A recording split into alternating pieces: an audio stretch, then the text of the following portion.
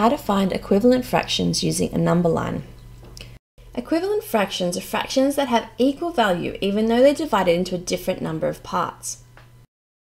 Normally when we use a number line, we're looking at increments that go up by one whole at a time. However, when we're looking at fractions, we want to look at the spaces between those increments. So the number line we're using today goes from 0 to 1 whole. First, we're going to place 1/2 on our number line.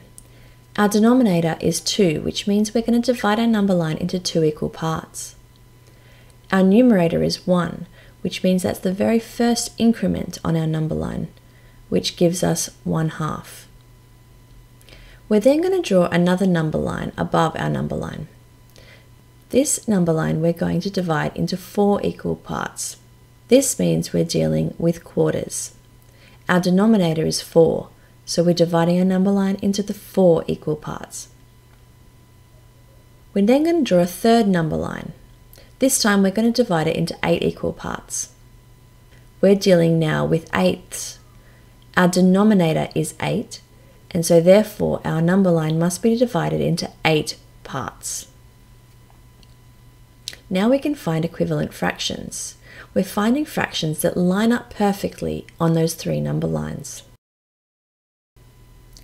2/8 and 1/4 line up perfectly on the number line and are equivalent fractions.